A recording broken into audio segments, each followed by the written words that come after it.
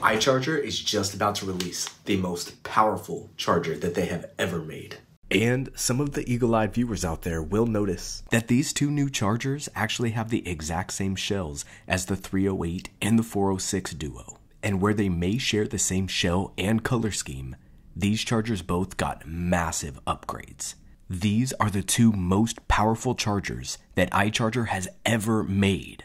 Let's go over all of the changes on these new iChargers.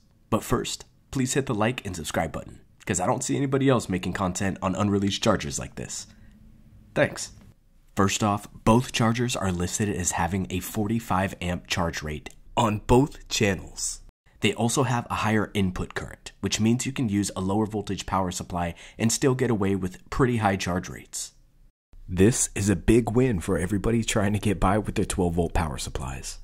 It is still best to run a 24 volt power supply if you need a 1500 watt output from this charger. If you need the full 2200 watts, you will need at least a 32 volt power supply. Now, even though these chargers can go up to 49 volts, I actually don't recommend going above a 32 volt power supply. Since the 456 can only charge 6S batteries, starting with a 50 volt input is regulating a whole lot down to a 25 volt battery. I am familiar that a higher voltage means less amperage to maintain the same wattage. I am, however, not convinced that that is always the best for every circuit. Some awesome things that stayed around are the tab buttons and the beloved scroll wheel from the iCharger Duos.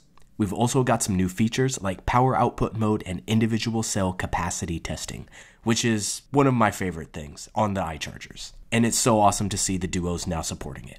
To accommodate the 45 amp charge rates, they did away with the banana plugs, moving over to XT90s.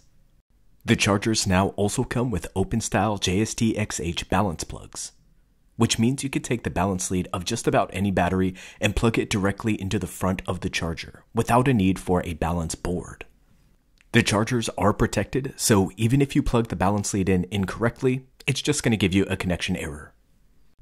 I guess this is a great time to mention that Progressive RC is going to have all of the cables and adapters that you'll need for these chargers, including an adapter that'll allow you to use all of your old charge cables and resistor banks that you used with the 308 and 406 Duos, which, yes, both of these chargers are compatible with, and at higher discharge rates than ever. Progressive RC did just put a pre-order up today for the 458 Duo, which will be the first one to come out. The 456 will be out a little bit later, which does make sense because the 458 is essentially the new flagship for iCharger. So that brings up the end of this video. Thank you for watching. Please subscribe, like, share this with a friend who is into iChargers, and we'll see you guys again later. Peace.